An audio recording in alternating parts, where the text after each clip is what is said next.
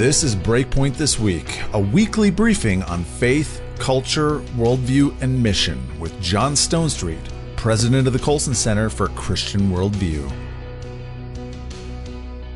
Well, welcome to Breakpoint This Week. John Stonestreet here, along with Shane Morris, talking about what's happening in the culture from a Christian worldview. Shane, how you doing? I'm doing great, John.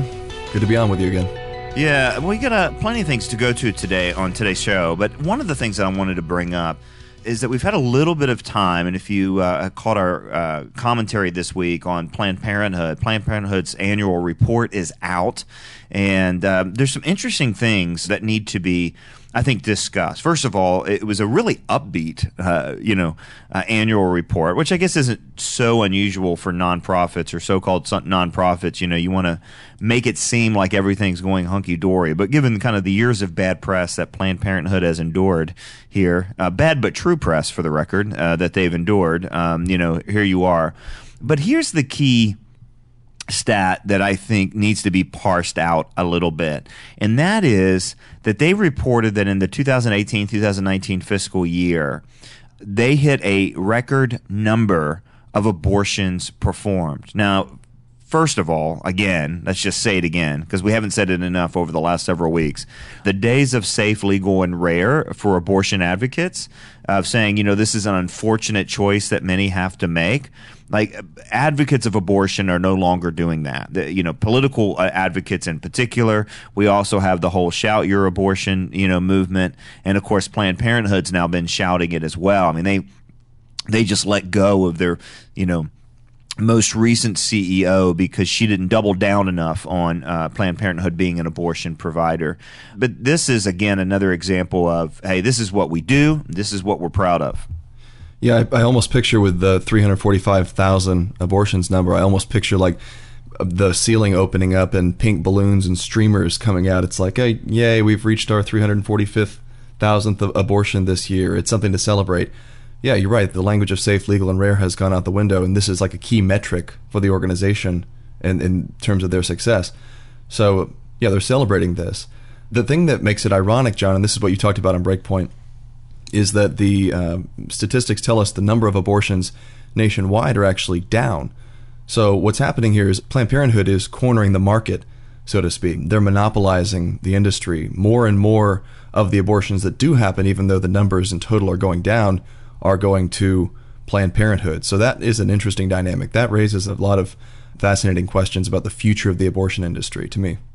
Well, it does. I mean, these going to kind of coalesce around kind of abortion mills, abortion giants. And we've already seen that happen, I think, more and more and more, that with any sort of regulation added to these clinics, many of them have to shut down, or many of them end up shutting down. And so Planned Parenthood kind of comes with their big guns and kind of runs these kind of big abortion mills. I mean, I know there's a handful and big cities and the amount of abortions that they're performing on a weekly and a daily basis is absolutely astonishing. I mean, if you actually do think that abortion takes the life of an unborn child, it's just going to be, we're talking about concentration, death camp sort of scales of numbers, and it's just absolutely stunning. Of course, there was also, something that happened this year in this number of, Planned Parenthood cornering the market or their business being quote unquote good. It explains too how quickly Planned Parenthood was willing. And this has been kind of a messaging thing back and forth. I mean, just a couple of years ago, they were Planned Parenthood was shouting, "Well, it's only 3% of what we do. It's only 3% of what we do," and it's a real strange dynamic, because it's 3% of what they do, but in terms of the revenue, it's more like 40% or more. And they were actually able to just turn down a set of specific federal grants that not turn them down, but the Trump administration passed new laws basically saying if you're a recipient of these kind of grants, you can't be an abortion provider. And that meant, leaving millions of dollars on the table. They tried to sue. They lost. The Ninth Circuit said, look, the Trump administration can actually do this if it wants to do that. But it tells you something about the financial solvency of the agency where basically, we could do without that much money. We're not going to try to do some creative accounting like we've done before and just really stand behind our ability and our right and our quote-unquote calling that they so-called have to perform abortions. Yeah, it's clear where the money's coming from, too. It is abortions, like you said. I mean, there were some great debunk videos that came out back when in 2015, I think, when the Center for Medical Progress was releasing the undercover videos, and David Daladin was involved there, where Planned Parenthood had made this claim that abortion is only 3% of what they do. And it really was an accounting trick. It was like, I saw one comparison that was particularly good. It was as if McDonald's had said, well, burgers are only 3% of what we do because we're counting each individual fry as a service. That was essentially what Planned Parenthood was doing with contraceptives and so forth. But those are not their high dollar items. Abortion is their high dollar item. And evidently, with charitable donations and abortions and the existing federal funding, they are able to turn down some money, leave it on the table in favor of continuing what they see as their core mission. Yeah, and then at the same time, they are still receiving an enormous amount of money at the hands of taxpayers, and including federal funding. But overall, both federal and state level funding, the organization's still receiving over $600 million a year. And we still have an inability or an unwillingness by politicians. And I know people point their finger at the president for what he promised. And but I spend most of my time pointing it at congressional leaders who ran on these platforms, right, and said, we're going to defund Planned Parenthood, or we're going to cut the funding of Planned Parenthood.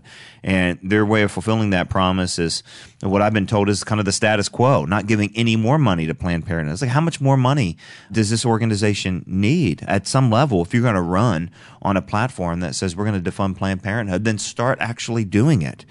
And I think increasingly what we're seeing are pro-life organizations stepping in and not just providing anti-abortion counseling, pro-adoption counseling, but what else? Many of them are actually moving into the women's health space, providing the same sort of services for women, holistic centers, and which would make them eligible, I think, increasingly for some government funding. So look, there's not a service that Planned Parenthood provides that can't be offered in other ways, particularly if it's coming at the hands of an organization that's not killing children. Well, not a legitimate service, right? Yeah, I think you made exactly the right point in the commentary on this, John, that Planned Parenthood would be crippled financially overnight if the federal funding were withdrawn, if that dried up. And it's a significant portion of the organization's budget. We know that. Yet we had a Republican Congress for 2 years, like you said, and nothing was done. And as far as the president's campaign promises go, he stood ready to sign that kind of legislation. Now, I don't know whether he put the necessary pressure on congressional leaders to get that done. Maybe not. But now it probably won't get done for a very long time because the Democrats are in control of the House. So that is unless there's a massive change of heart among a lot of Democratic legislators or And there is, and there has to be a massive change of heart as well among voters. And this is one of the things as we looked at 2020. In fact, this past week on the Breakpoint.org website, we hosted one of our online symposium. Had 14 or 15 Christian thought leaders from different walks of culture weigh in on, what are the most important issues for Christians to think about in 2020? And obviously, one of the ones is the election. Now, we always say, Shane, that politics tends to be downstream from culture. But at the same time, politics is a big part of culture. And politics is something that actually matters. It's not all that matters. That's the danger of the political illusion. And we see that in a number of ways today, both by those who think that everything rides for the good on the presidential election and everything will come, to disaster because of the presidential election. Both of those things are examples of the political illusion, if you ask me. But there's also the reality that elections do matter and people should vote. And at some level, if we really believe that politically speaking, abortion should be off the table, it should be unthinkable, and certainly that our federal funds should not go in that direction, well, then we need to actually vote that way.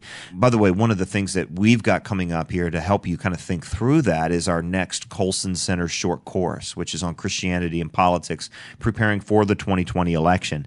And, I was thinking as we were kind of putting this course together, Shane, of this wonderful football reference. And so I'm throwing this out realizing that this may be lost on you. You are merciless, John. You're absolutely merciless. So football is a game that I think there's a story. I think I was actually speaking to a group last week, and I used this illustration, and I appealed to the football coach in the room, and he's like, "I've never heard of that." So I might actually completely be making this up, but I'm pretty sure it was a Vince Lombardi. He's one of the great football coaches in history.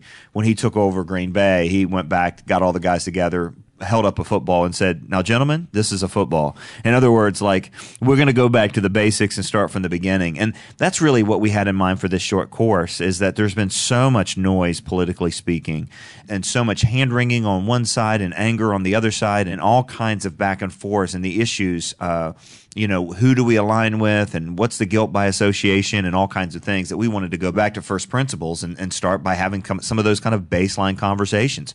Instead of, gentlemen, this is a football. It's, first of all, the first session with Wayne Grudem, who's written kind of a masterful book on the Bible and politics. Gentlemen, this is politics according to the Bible. And then Bruce Ashford, who's written a terrific book on being a citizen and the responsibility of being a Christian citizen, will be joining us. Mindy Beltz, one of our favorites from World Magazine, will be talking about all the issues that matter, particularly those that are especially hot right now. And then Jay Richards, who's joined us for a number of short courses, is going to specifically tackle the new attraction to socialism, which seems to especially have a hold on young people. And anyway, that's our next short course. It's going to start in the month of February. Come to breakpoint.org to find out more about this next short course. There's limited space available, and these short courses typically fill up quickly. So come and sign up as soon as you can for our next short course on politics and the Bible. You're listening to Breakpoint This Week with Shane Morris and John Stonestreet. We'll be right back. We invite you to visit breakpoint.org, and while you're at our website, be sure to browse our online Colson Center store of books and other resources, and you can find links to our social media sites like Facebook and Twitter.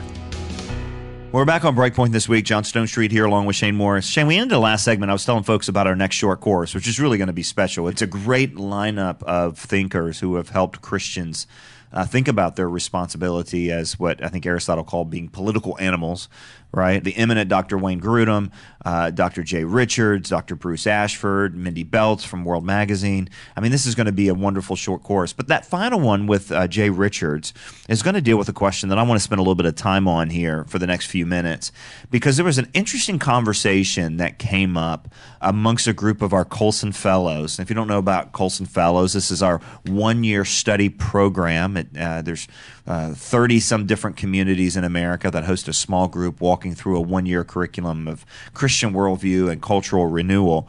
And the group in Colorado Springs, and I know a little bit about this group because my wife leads that group, and she came back from the residency on Saturday and said, we just had an amazing conversation because there are two millennials in that group, and the question came up, why is the younger generation more attracted to socialism? What's behind all of that? And they had some fascinating insights that I want to share with everyone, because I think it's worth thinking about, before we just kind of go off and roll our eyes about how silly the younger generation is for, not watching the news about Venezuela. Yeah, with the socialism thing, I mean, I don't know what the insights that came out of the small group were. I'm fascinated to hear that. But the thing I continually encounter, John, is a sort of confusion at the root of that opinion, and that it's a confusion between what's been called the Scandinavian model and then more orthodox by the books socialism, of which you count communism, for instance, a subset. And I think what most millennials and Gen Z members who endorse socialism or express a liking for that form of government are talking about the Scandinavian model. I think they're talking about social democracies where there's a big social safety net, but then a lot of private property rights and so forth, and a lot of room for capitalism. So, I mean, that's something to clear away right away. Socialism is one of those terms like liberalism that's kind of used equivocally. But I think the other underlying thing I run into a lot is the assumption that that all problems that our country faces are political, that are, whether social, economic, familial, it all comes down to politics. And if we get the right policies in place, then, everything's going to be fixed. And that's the vision of socialism. And to be clear, that's an infliction of both the left and the right. It is, right? absolutely. I mean, that's not, the political illusion is not just something on the left, it is something on the right as well. Mm-hmm. Yeah, and as much as we may be tempted during election years like this to see a candidate or an office holder or a party as the sort of avatar of all that's right and true and good, that's really a broken way of thinking. And not only does that lead to great disappointment when politics fails to deliver, but it also leads to intractable division. You're just constantly butting heads with the other party because they're evil. Yeah, you know what I think, though? I think in our age, and I think in particular the last 3 or 4 election cycles, that what we have seen is the political illusion less in if my guy wins, all will be well. Right. And we see it far more in if this guy wins, all will fall apart. Right? The negative and side. I think you actually see that. Right. And now listen, to be honest, I mean, elections do matter, right? I mean, it could legitimately be argued, and it is, that if the last election had gone, for example, a different way, that the Supreme Court would have gone a different way for generations to come. And it's really hard to argue with that, especially if this presidency extends into 8 years instead of 4 years. I mean, this was a significant replacement on the court of 2 justices. And we saw, how much both sides felt were at stake when that took place. Mm-hmm. I want to share with you, though, 2 insights that these Colson Fellows, who are millennials, like you, Shane, who are... I'm outed. Don't say, okay, boomer, because I'm an Xer. We're the sandwich generation that really were completely I saw a irrelevant great to life. meme, John, real quick. It was a picture of Darth Vader and Luke fighting, and Darth Vader cutting off Luke's hand, and it said boomers and millennials. And then there was Han Solo off to the side just kind of shrugging, and it said Gen X. Gen Xer, yeah, that's pretty much us.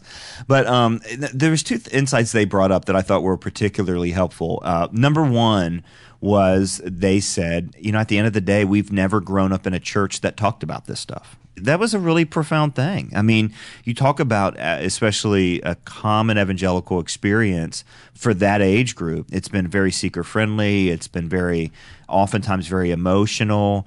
There's been a real avoidance of anything that's quote-unquote too political, because of a backlash against the 80s or whatever. And so that was one of their points. In fact, I believe, if I got this story correct, that the Colson fellow who actually said it, basically said, we want the church to tell us more what to believe. And this isn't unlike what you and I talked about a couple months ago in a Breakpoint commentary about Mayor Pete Buttigieg, right? That when the church is quiet on social issues, then when somebody else comes in and applies the Bible to social issues, even if it's ridiculous the way Mayor Pete has done it, arguing for things that are just completely, unjustifiable on any level of taking the text seriously. Well, there you have it.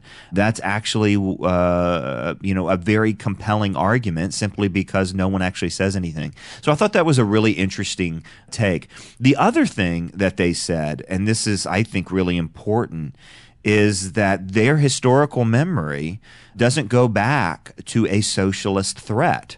That it doesn't go back to, the Cold War or anything like that. In fact, they came of age and the economic threat was capitalism. It was the 2008 financial collapse. Now, many people could say, whoa, that's not capitalism. That's crony capitalism. That's certainly not celebrating the free market. That's something that everybody is against.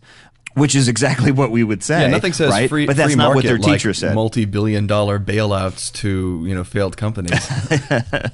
But that's who was quote unquote guilty as charged, right? I mean, and that's the story that they've heard. And the one who fixed it, the one who saved the little man, was the state. By offering these bailouts and protecting the consumer and things like that. So it's a very short historical memory.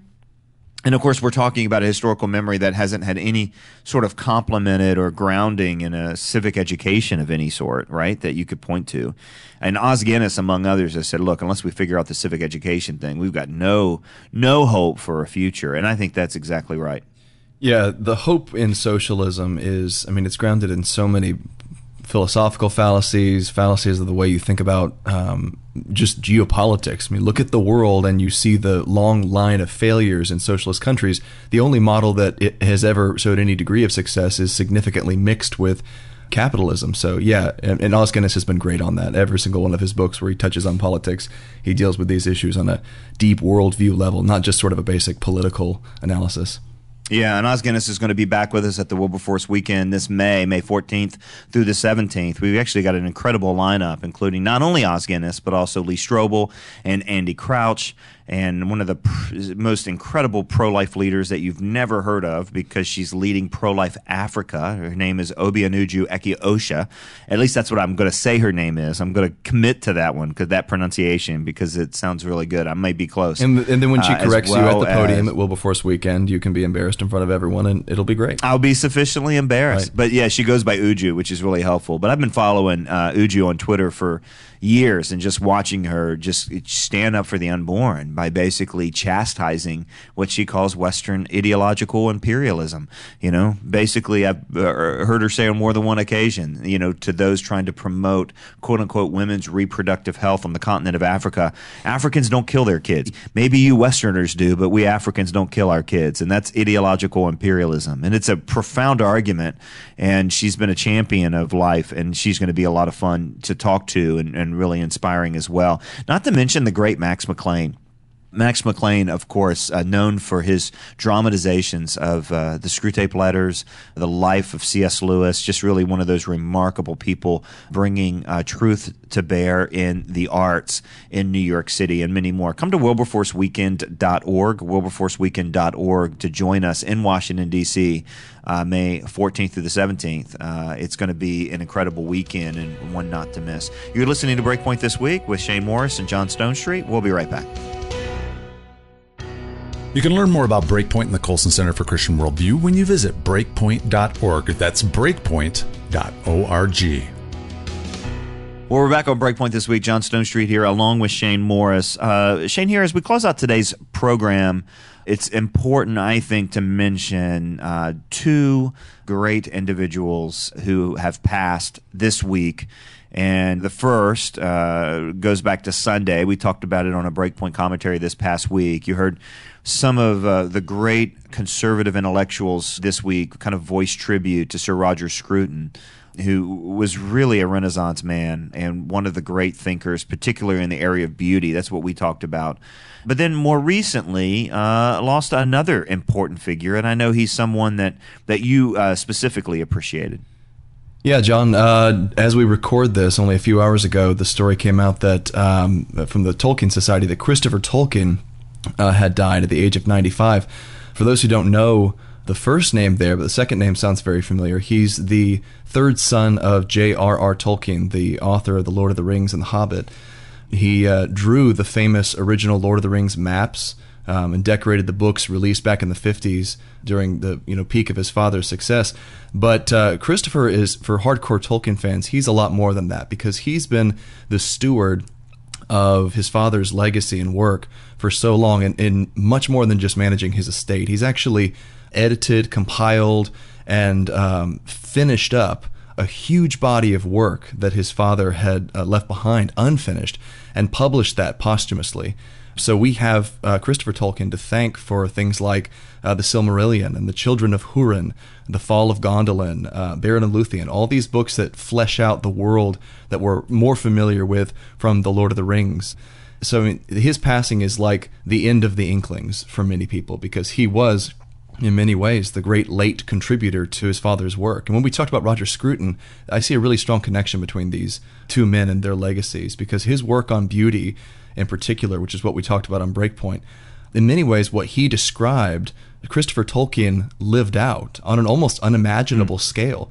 His father came up with whole languages and cultures and histories and dynasties, complete with the whole mythological systems, invented for the love of beauty, and together with an unmistakable Christian echo.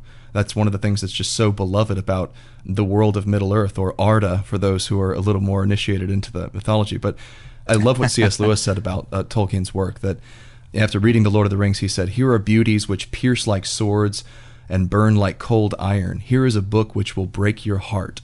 And that was what Roger Scruton taught about beauty, was that it draws you up, into something higher and better and truer than your everyday experiences and appetites.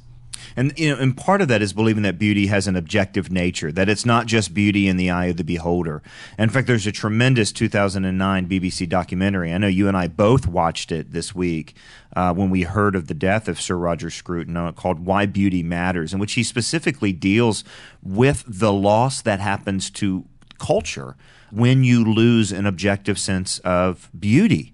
That, in other words, if beauty is up in the eye of the beholder, then what we see in many art museums today, and I don't know about you, Shane, but there's plenty of times I walk through an art museum and I think I can do that, and then I know if I can do it, it's not beautiful because I don't have any skill. But divorcing beauty from skill, divorcing art from actual objective reality and objective skill impoverishes a culture, because we actually lose one of the things that's part of the world that connects us to transcendence. Am I right? I mean, when you experience beauty, you're transported, you're reflective, you're thinking different thoughts, higher thoughts. You're not just concerned about the next breath or the next thing. You're thinking about even eternal things. And there's very few things in our world that can do that to us and catch us off guard. But the things that are, there's something objectively different about them. But of course, we live in a culture that for 30 years has been ridding itself of objective morality.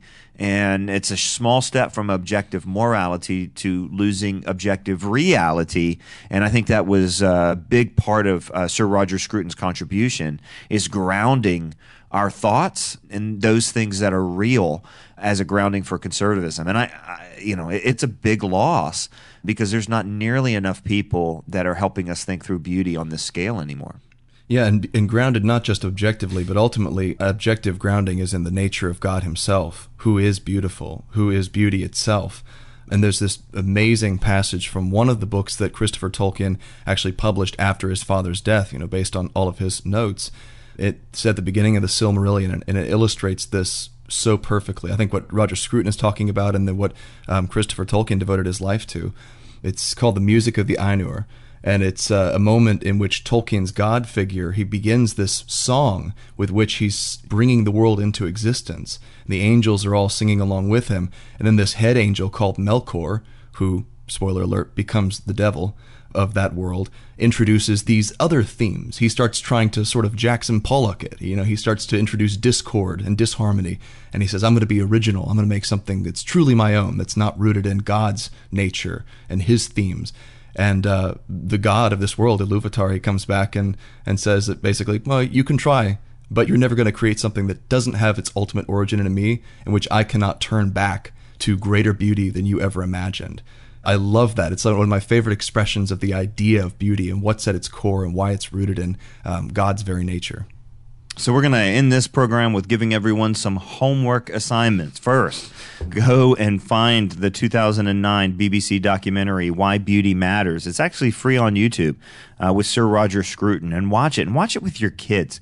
Watch it with your teenage sons and daughters, the young adults in your life, and wrestle through this concept of beauty from a Christian worldview. Yeah. And if you can't find it, come to breakpoint.org and click on the link there for this program, and we'll add it to the show notes, as well as some resources on Chris Tolkien and just things that Shane has mentioned in today's program. I'm not as nearly as nerdy in Middle Earth as Shane is, so we're gonna let him. We finally found your football, John. This is a football. Yeah. Well, come to breakpoint.org and we'll link you to some resources on his great work as well. For Shane Morris, I'm John Stonestreet. Thanks for joining us on Breakpoint this week.